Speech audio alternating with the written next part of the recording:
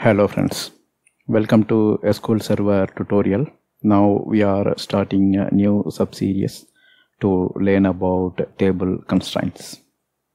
In this video, we will learn what are all the constraints available for the table.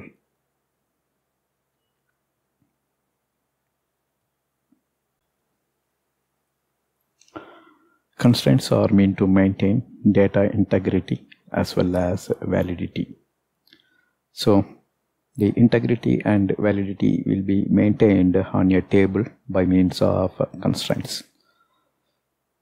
SQL Server 2012 as well as 16 supports following constraints. Let's state the constraints are primary key, foreign key. These two together forms referential integrity. Then there is something called default constraint, and there is a unique constraint. So there is a primary key as well as unique works almost similar, but there are some subtle differences.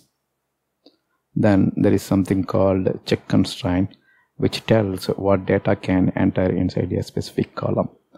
In this sub-series, we will learn about all these constraints. So finally, once we learn all these constraints, we will talk about how to generate a database diagram between tables. So that will give an idea of how the relationship between tables are maintained. That's all here in this video. Thank you for watching. Bye.